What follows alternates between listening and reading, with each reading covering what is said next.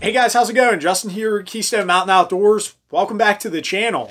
I'm excited to tell you guys, I finally got my first ever E-File Form 4 approved. It took quite a bit longer than I anticipated. I got a bunch of others that are pending that seem to be taking a lot longer than I anticipated, but I'm excited that I finally got one back.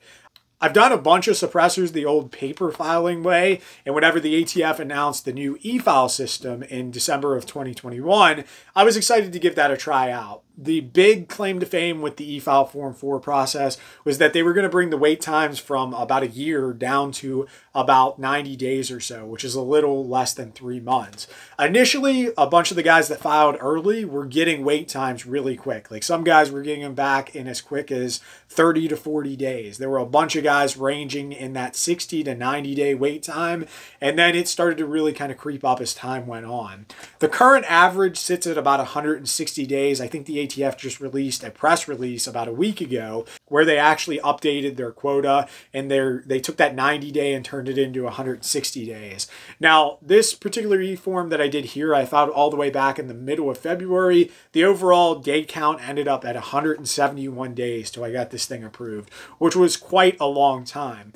Some other things that I want to talk about, I got 4 more e-files that I've done that are currently in the pending stage, and they range anywhere from, there's one that I filed 3 days after this. There's some that are around the 90-day area right now. There's one that's around 60 and one that's around like 40 or so. So I'm all over the board. So hopefully I'll be able to get a good gauge in terms of when my other ones get approved if that wait time starts to creep down. I do think the wait time is a little bit higher than it'll probably end up being in a year or two, just simply because they're approving a lot of February and March stamps right now, and it seems like that's when a lot of dealers caught on to the e-forms, and that's whenever a lot of guys started submitting their forms. It seems like there was like almost a plethora of forms just dumped into that pending stage in February, March, and it seems like a lot of us are paying for that by waiting a little bit longer than the guys that got in early or the guys that are going to end up getting in after us, after the ATF catches up a little bit. So the e-file Form 4 process, how different really was it? Well, technically, it's still the same process. You're still going through the same background checks. You're still submitting your fingerprints. They just take a lot of that paperwork and make it electronic, which makes it a little bit easier on the consumer, also makes it a little bit easier on the agent, which leads to the little bit shorter of a wait time. So even at the 160 average turnaround time that it's sitting at right now, that's still right around a little under that 6-month mark. So they did cut the wait time in half, which I think is pretty damn good. I'm happy with that. I wish it was the 90 days. I wish it was less. I wish suppressors weren't on the NFA, but it's definitely better than it was before. My last suppressors that I did took around 11.5 months to get approved, and this one was under 6 months, and they were both filed under a trust.